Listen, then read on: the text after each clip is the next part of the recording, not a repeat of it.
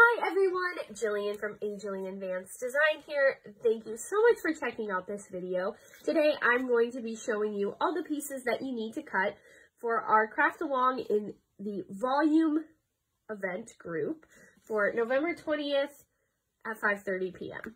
So what we had this time for this bundle was you could get the Snowman die, and this is going to still be available after the fact. So if you didn't get it and you see our project and you love it, go ahead and order it, and then you can watch the video back and kind of see what's going on. And then also the to and from stamp set, and of course a tube of Just Glue It glue.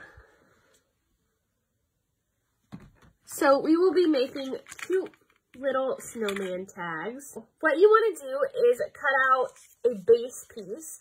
Now you can do this in white, you can do it in a color, but just cut it solid. What I did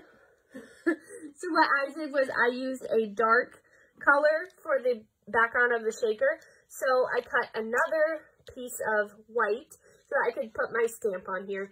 And side note, if you would like to stamp before we get to the craft along, go ahead, go for it. So cut an extra piece if you're doing a dark background so that you can have that on there. And it also gives it a little more stability. Like this is pretty solid right here. So you want to have your base piece and then your white piece if you're doing color to stamp.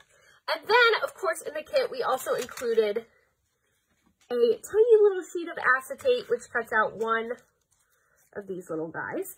And we also included a foam piece to also cut out, and we'll show you how to make the shaker and everything during the craft along, so no worries on that. You want to cut your acetate solid. Don't have the circle in there in the middle. So cut that solid. You want to take some tape and make sure you get this lined up right in the center, this middle circle here. And then you're going to cut out your front piece as well as your foam, so that you have that there and you can make your shaker.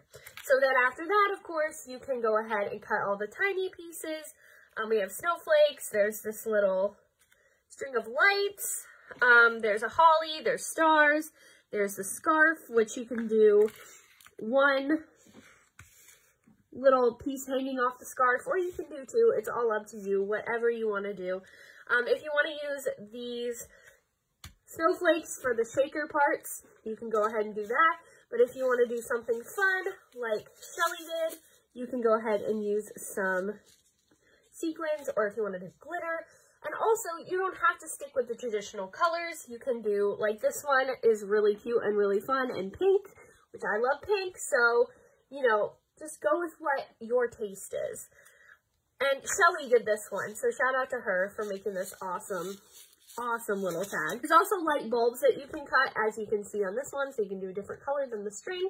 So that's really fun. I hope to see you guys on the 20th at 5:30 p.m. Tune into our craft along and let's have some fun.